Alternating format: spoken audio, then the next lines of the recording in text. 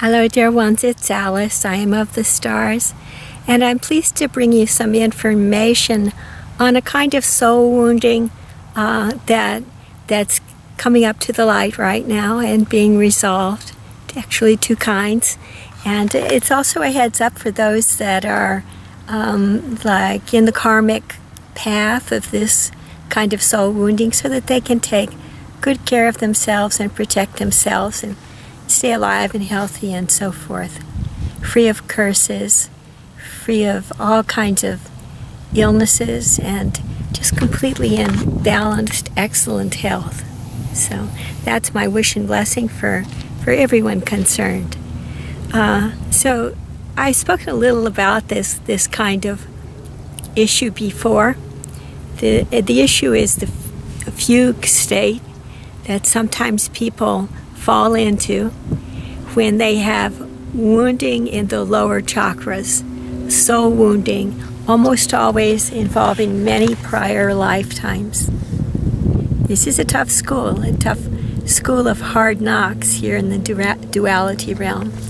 And so the last dark age has just ended, and many people are, just about everybody is in a hospital right now, getting better. So here's a tough case here of many lifetimes of soul wounding. In this case, in the first, the basal, and the second, the sexual chakra. And it expresses itself in the one person who is very wounded from many lifetimes and is now being healed. It expresses itself as the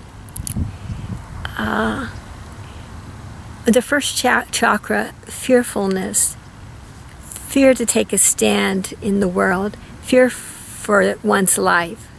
And then the second chakra as fear of undertaking the act of sex, because of this long list of soul wounding that's being healed right now. So sometimes, because of the blocking or like lack of balance in the energy flow of the first two chakras, sometimes this person falls into a fugue state. This is a state of sudden lack of conscious awareness that can last only a few seconds or an hour or sometimes for days. And when the person snaps out of the fugue state, there's a feeling of amnesia, lack of memory loss about the interval of the fugue state. When a person descends into unconscious state and experiences the soul wounding, in this case, of the first and second chakras. Now, what I found out, I know there's not a lot in Wikipedia about fugue state, but I know a few things from my clear hearing and clear vision. I know a few things that aren't mentioned in Wikipedia about the fugue state. In these instances of deep soul wounding, what happens is that the energies of the first and second chakra, wounded though they be, of the first person, flow forth into another person as an obsessive energy of the unconscious mind, which then overtakes the conscious mind of this second person and causes, in a sleepwalking state, causes this person to commit crimes of the sort that are feared by the first person. So what you'll see is acts of murder and rape and other similar things like torture. And this second person is most likely in the ancillary circle, somehow in the satellite group of the first person, someone that this person knows, may or may not associate with, perhaps has had intimate contact with. In fact, that's likely, but not absolutely necessary. I don't know that it has to be the case, but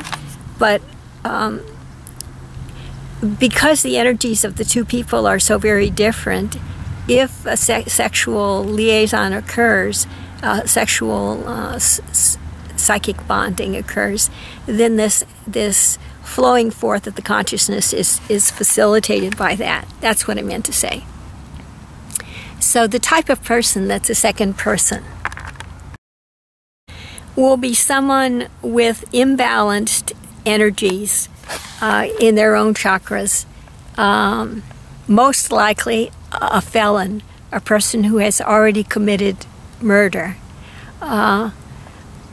Most likely a person with a very strong sex drive, or desire elemental, as I call it. In other words, the energies of the first three chakras will be very strong. The vital body will be very strong. And the reason for that is that the stronger the vital body of this second person, whose energy can be obsessed and replaced by the first person, so that he begins sleepwalking because of his many samskaras of violence in prior lifetimes. He's what you might call easier to obsess, and easier to get to carry out the unconscious fantasies caused by the soul wounding of the first person. Okay, so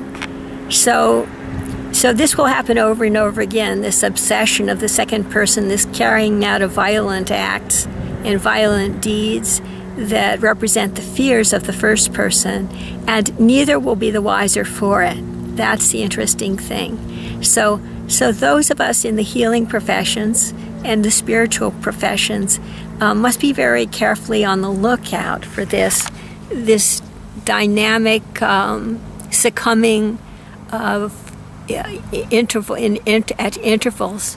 It may be taking place with people all over the world, and that could be the acting out that we're seeing from time to time in the newspaper headlines. But in this particular instance of very deep soul wounding, it happens not in spurts of serial killings or mass murders or those sorts of things, but rather once in a while, when the first person, say, either takes drugs, is under the influence of drugs, or is very sleepy or drowsy or sick, something like that, so that he becomes tired and can't hold the higher consciousness as well. So there's one other thing I wanted to mention, and that is when this type of scenario occurs, it seems more likely to occur when the first person is not sexually satisfied, and the second person has no inhibitions about being sexually satisfied. And the reasons for the first person not to be sexually satisfied may vary. It might be just inclination or character. It might be a belief, or it's hard to say, but it's just the lack of that satisfaction that provides the engine for this obsessional energy and this fugue state. So just one other thing I wanted to mention is, and in regard to this duo scenario, I believe it's wrong to once this is found out, this energy is found out, it's certainly wrong to consciously obsess people and to get them to commit acts of violence for any reason. I don't believe in consequentialism, and I don't believe that there's any end that justifies these violent means. And I do believe in assisting other people in their soul evolution. And I look at cases where people act out in ways that are considered violent or criminal by society. And in all cases, when these actions occur, there's like a coarsening of the astral matter in the fourth dimension. And this coarsening causes suffering, either now as we expand into the astral matter in the astral body during the awakening process, or after we pass on and experience life in our astral bodies for a while. It's the coarsening of the astral matter that causes the hell world suffering energy, like the burning sensation as that burns off when we sense those particles of our being that are astral in nature. So how can it be good to ask someone, or to do this ourselves, to perform an act of violence that coarsens our astral matter and causes us suffering? All right. This results in soul devolution rather than soul evolution. So that's a story for today, and I hope you will all notice if people seem to be falling into this tendency, and help them to obtain counseling and clearing by whatever means, all the parties concerned, so that we may all be safe as we ascend, as we attain the awakening, so that our physical form may remain on earth in grounded state. I forgot to mention, I have seen one other kind of second person in the scenario mentioned above. That kind of person is not the kind of person that's extremely strong in the desire elemental, in the vital body, but there's a deficiency in the nervous system, kind of a lack of steadiness in the Kundalini energy. It looks to me like a fear of something, whether in this lifetime or in other lifetime, that resulted in low self-esteem, or and a kind of a lack of egoic shell strength that makes it easier for this person to be obsessed. So the energy of someone with not a stronger ego, but I know a person that they look up to and admire, say a spiritual person, a person that they greatly admire, that kind of energy, while that person is, the person number one is in a fugue state, can come and sweep over the second person. I saw one time, for instance, the first person spoke in a particular way with a certain like dialect, and had been obsessing another person, a different person, and then I saw a wave of obsession like flow into this other person that had low self-esteem, and who practiced black magic, by the way. And practicing black magic always weakens the electromagnetic field. So it flowed in, and suddenly his voice changed. You know, you've seen things like that on TV. His voice changed from his own normal way of speaking to the other person's way of speaking. So that was one way that and became very much a flow of that other person's personality. Yet, were I to question that other person, I would no doubt find out that he didn't know the one thing about it, that it was all taking place in a fugue state from which he felt a sense of amnesia after he emerged from it. I wonder if the second person would remember either. Yet those around, that were there at the time, they saw this happen. I don't think that it's a conscious, something conscious that happens to the second person. I may be wrong about that, though. they may willingly give their personality over to another person. It'd be interesting to find out in future. So this is the second addendum. There's one other astral story that I've heard over and over again, mostly like a wish or a hope or like that, and sometimes as a developed plan of action.